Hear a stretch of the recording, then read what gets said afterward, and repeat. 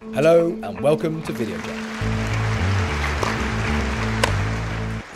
Fabian Núñez Seitha, tennis pro and now head coach at Medina del Este Tennis Club, is going to show how to make the one-handed backhand grip. Step 1. The grip. Start by holding the racket straight out in front of you with your left hand, just below shoulder height.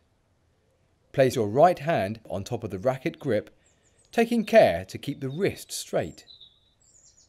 Close your right hand and you are now holding the racket in the one-handed backhand grip. Left-handed players do the same, but with left and right hands reversed. Step 2. The correct body position for using the one-handed backhand grip.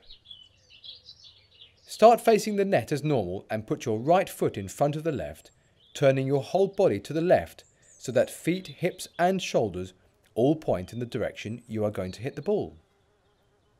Support the neck of the racket with your left hand. This takes some weight off the right hand so it can relax slightly and doesn't get tired.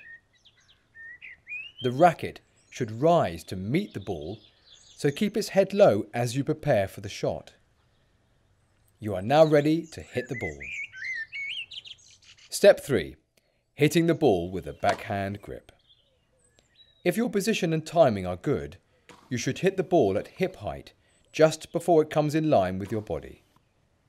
Swing at the ball so you meet it with your right arm fully extended.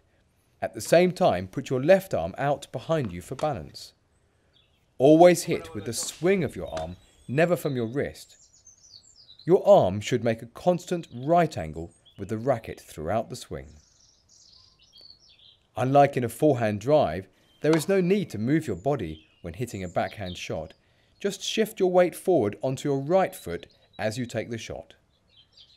After hitting the ball, swing through with your right hand so you finish with racket, arms and hands all in a line with your shoulders. The racket head should end up at shoulder height. If it is above your shoulders, you will hit the ball too high, losing power and accuracy. If the racket head finishes too low, you may hit the ball into the net. If the ball is coming in too high, simply move backwards until it drops to the correct height. To play a low ball, bend your knees to drop your hips to the height of the ball. Make sure you don't stand up until you have hit the ball. Once you have got the hang of using the one-handed backhand grip, try some of the other shots explained in our Video Jug tennis series.